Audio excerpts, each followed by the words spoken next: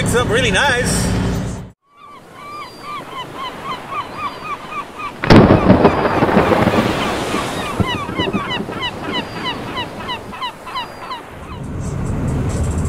There's something wrong with my pedals. My clutch. There's something wrong with my clutch. It's making like a cluck kind of noise, but I don't know where it's coming from. I think it might be the tube inside the tunnel. I'm not too sure. I'm gonna have to do some exploration because I just missed the gear really nasty, like nasty missing gear. You know, like a newbie. I never do that. Almost never. Well, no.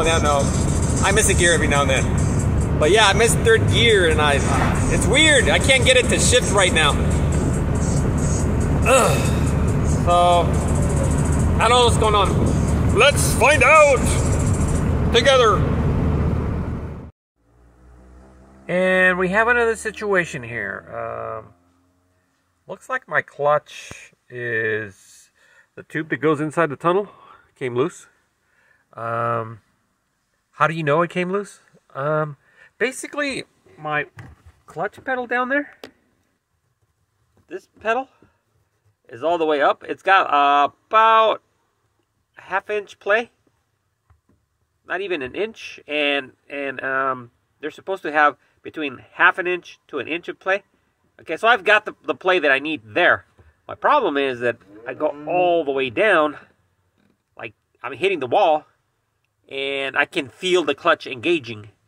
It's you could feel it, and it feels like a shimmy.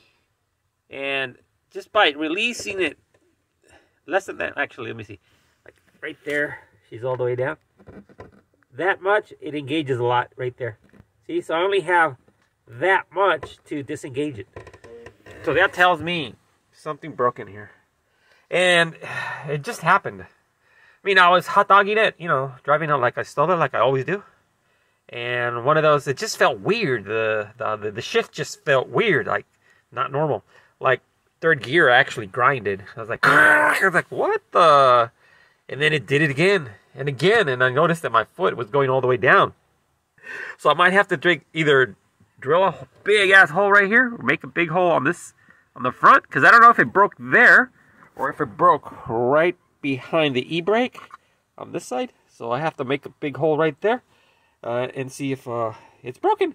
I'm gonna take the seat out, and I'm gonna take a look down, because if you can see through here, I can see down, see if there's any if you can see the tube move, like flex up when I press in the clutch, and then flex back down when I release the clutch. That'll tell me that it broke from there. If it doesn't move at all when I press my clutch, then it's probably going to be in the front.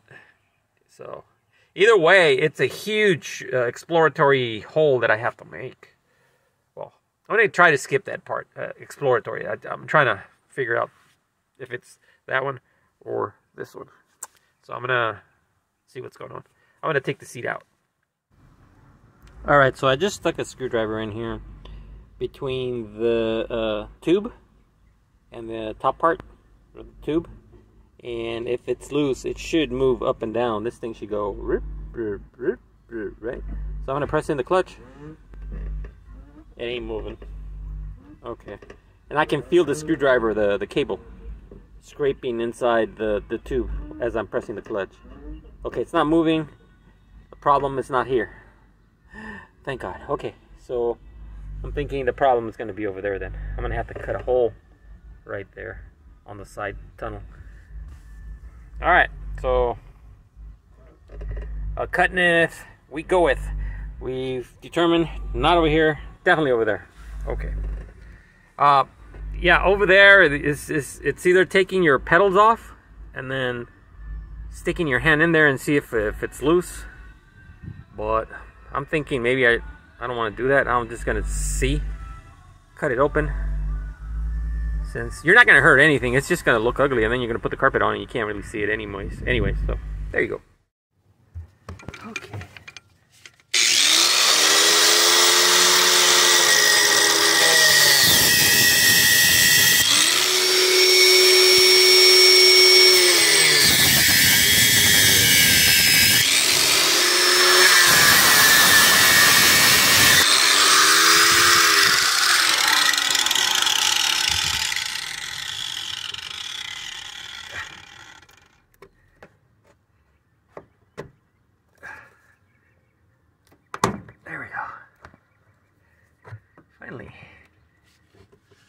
is just not wanting to open.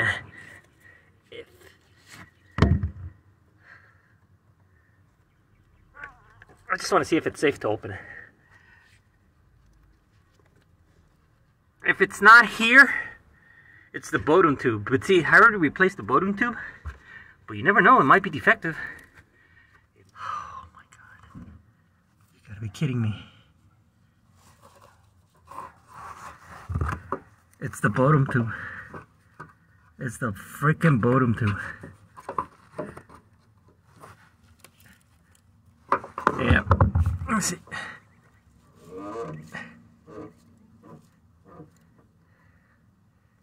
Yep.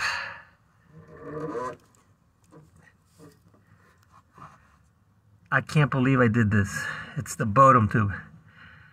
Ay. Whatever. Whatever. Okay, so we're gonna go ahead and remove the pedals, because obviously it's the pedal. I'm pretty sure it's the hook. It's worn out. Worn out. So I'm gonna take it off, and I'm just gonna add, you know, my son is a welder, so he's gonna weld this back up to a good thickness, and that should bring the hook back up here so that it has more leverage. All right, my assembly is out. There's actually a lot of things wrong with this thing. One, there's my problem right there. Two, she is breaking off. It might have been like deflection, meaning that this lever was actually twisting as I put more pressure onto it, and thus not giving it enough throw back there, because it's broken up to about the middle, about there. So we can fix that though. That's not a big deal. So now I have to also bring this up to up here so that it doesn't go all the way in there, because this thing is about to break. I mean, I could get another one, I guess. They're only like $9. But I think I can fix this. We're gonna fix it. So that's the project we're doing right now. Alright? Alright. So I went ahead and grinded it, and then I got the sledgehammer and pounded it, and that's as close as it's gonna get. That's actually pretty good. I mean, close enough for gun work. It's nice and straight now. It used to be like higher. Now they're the same level. So I already grounded also this guy, so he can build it up. My son's going to be welding right now in a minute. So, all right.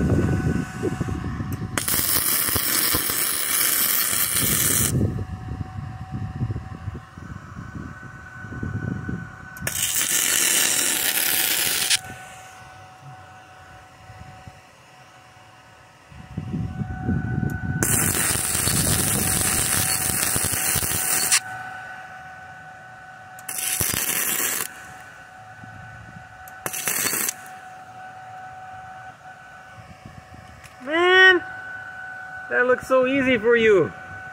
Well, you've been welding a lot of that. Man, I wish I could weld like that.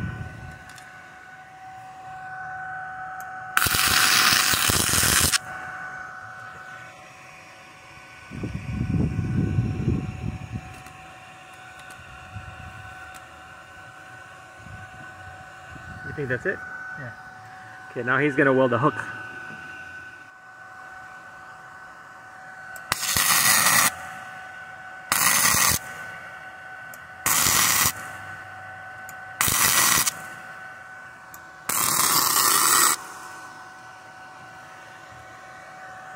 Let's see. Oh my God, that is perfect. I'll just grind that little ball down. That is perfect. Man, wish I could weld like you. Yeah, that'll work. Perfect. Okay, so this is the result right here. A little tiny pin thingy. Whatever. But, she is good. Okay. She's like double the thickness now. Yeah. Double the thickness. Over here, I wish I could weld like this. This is, rosin core, so it's kind of dirty, but I mean, And he just did it like nothing. Like nothing. Anyways, I went in back here also and welded it back here just so it reinforced. So I'm going to put everything back together. And I am actually going to grease this guy, this hook. I'm going to grease it all up so that it has something, you know, so it doesn't wear out as quick. Yeah. Okay, I'm going to put everything back together. So I've got my pedals back in, and yeah, I got all my clutch working perfectly. Now it actually goes too far. Now I'm in danger of what's the word? Over clutching my stage 1 Kennedy clutch. They don't like to be overstroked. When you overstroke them, the diaphragm that that the pressure plate has will go crooked like that. That's when you overstroked it. And I don't want to do that, so I'm going to do a little adjustment more so that I can't overstroke it. So I'll hit the wall, you know, so I don't overstroke it. Also, my problem is this pedal now should be like right there. There's an adjustment back there that you can do, that you can move so that it has a bracket that moves forward on the bottom. And when it moves forward, the pedal goes up like that. Okay? So right now, this pedal is way back here. So I'm like having trouble, going from my brake to my gas pedal because this thing is way over here. So I need to push it over. Somewhere like right there. So that, it's easier to transition from one pedal to the other. Because they're just too different. And what I've been finding out is that I'm probably not going to be able to do that. Or maybe I will. Yeah, maybe I will. So I'm going to move that thingy this way. And let me see if I can show you. See that nut right there? Let me use this. That nut right there. Or bolt. I have to loosen that. And move that bracket forward. So that the pedal, see if I can get that thing in there. See? You can see how it hits. Alright? So I need to just move it a little bit this way so that I have a better adjustment. I like to film, but there's no room in there. So I'm just telling you what I'm doing to get it to where I like to drive it. Because everything got moved. It's just the car feels like a completely different animal, and I'm just having trouble shifting gears. Yeah, it's like driving a new car. It's like, what the heck? It just feels like it's a stranger's car, and I don't like it. So, anyway, whatever. Okay, I'm gonna go ahead and do that real quick. See if we can see the way they are right now. Like that one's too far this way. But I'm going to move it, see if I can get them a little bit better. Okay, move it. Okay, so I've got my adjustment done already. Now I'm at, see? It only has that much play right now, which is perfect. Should be about an inch to half an inch. Somewhere in there. I'm in the ballpark. So we're not going to overstroke this because I already adjust the bottom so it doesn't overstroke. Alright, so this one, it's like, it used to be like right here. Now it's about an inch and a half further over there. Now I have to readjust my little adjustment piston thingy over there. Which takes you can see the nuts right there. They take a 15 millimeter. I'm gonna twist it so that I don't have that much play. Because look at how much travel I have before I hit the piston, the actual piston bore. So I'm going to remove that because when I step on the brake, the pedal feels like I'm going to hit the wall. So it's just readjusting everything the way it was. It's never quite the same when you take that thing out. That's why I don't like taking out that pedal assembly, because it always happens, and I'm having to go through that right now. I'm going to readjust that the piston rod for the brakes. So I'm gonna try See if I can get some film on this. But okay, I gotta loosen the nut, the locking nut, which is this one. Oh, there goes my wrench. It flew to the other side of the car. You could say it was tight. She was tight. So now I'm gonna push out my piston rod with my hands. See if I can do it with my hands. Yeah, I can.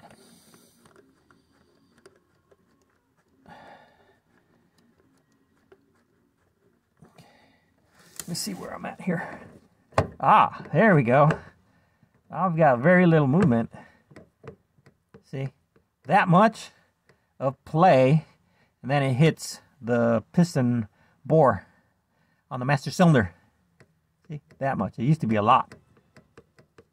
Okay, I go a little bit more, just a hair more.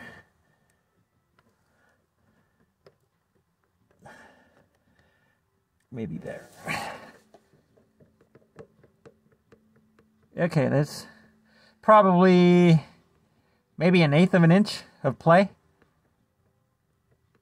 You know, of movement down here. I'm not talking about the pedal. The pedal is actually about almost an inch.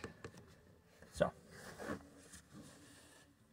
I'm gonna go ahead and tighten it now, the locking thing, and I'm all done. I'm just gonna finger tighten that thing.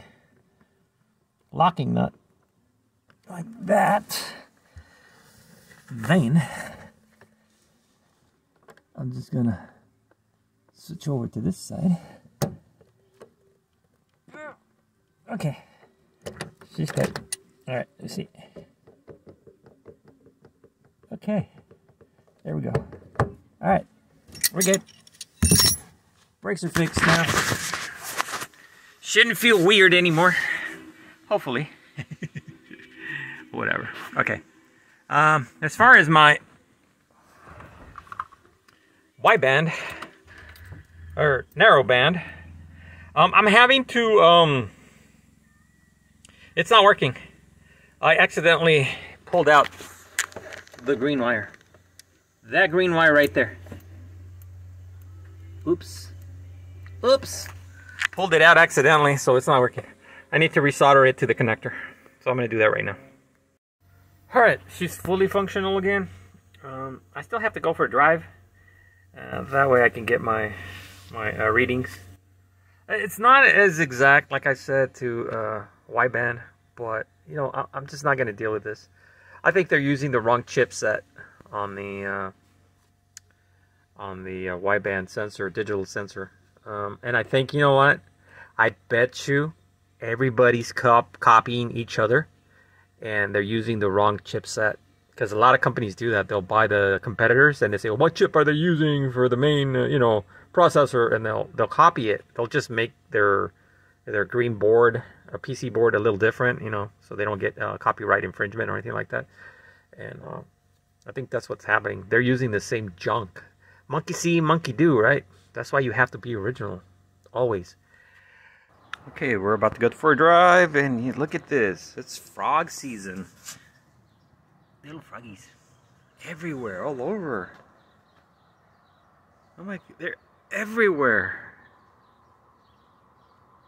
I know I'm gonna run over some of them, because it's almost impossible to get them out of the way. Oh well. Look at, I'm running like super rich. I'm way in the, what you call it, rich zone. I'm not even near stoich. I had a feeling, I was just messing around with the jets, the idle jets, because right now I'm running on the idles. I went up to 55s, because, you know, I increased the CCs, right? You increase the idle jets size from 52s to 55s. So, I guess I'm going to be going back to 52s. So 52s are capable of running a 2-liter or a 2056 cc. It's basically, it's a very little difference in engine size.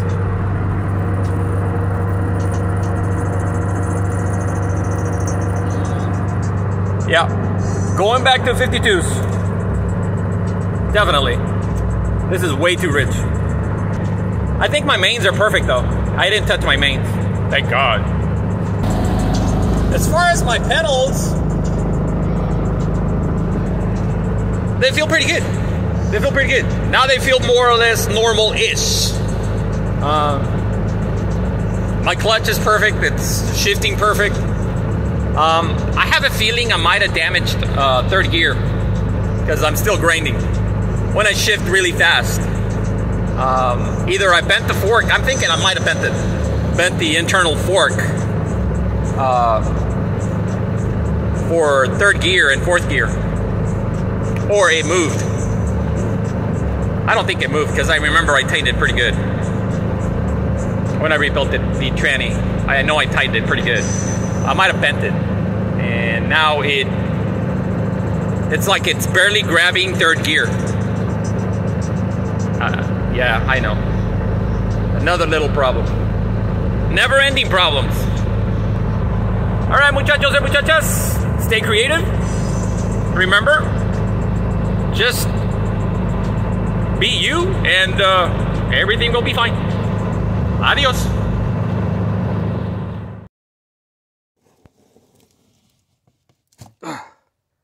Huh? My nails are still nails of steel. Power cord. All right.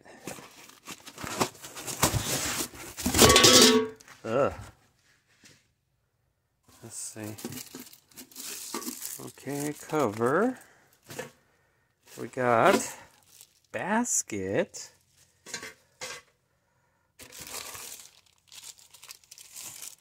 Instructions. Huh. Yeah, we don't need these. Yeah, look at what I got. Oh. No more grungy parts for me. Yeah, those pedals look like crap, but I wasn't going to spend any time on it. If this thing had gotten here, I would have dunked them in there and they would have been squeaky clean. And maybe I would have painted them. Nah, it's a daily driver. Who cares? It's not a show car. Not a show car. Don't care. As long as it drives, right? Fix it and go. Yeah, ultrasonic. I thought it'd be deeper. It's a 3 liters. I'm like, that's got to be like 1.5 liters. And this is 3 liters. Maybe China has a different definition of 3 liters. What that really means. You know, because they're rationing everything over there. So 3 liters actually mean 1.5 liters. Whatever. Carburetors, the IDFs should be fitting in here. Half of the, well, not half of the head, a partial of the head of the Type 4 engine might fit in here and they would look nice. A little, then flip it over and do the other side. The center would still be dirty as heck.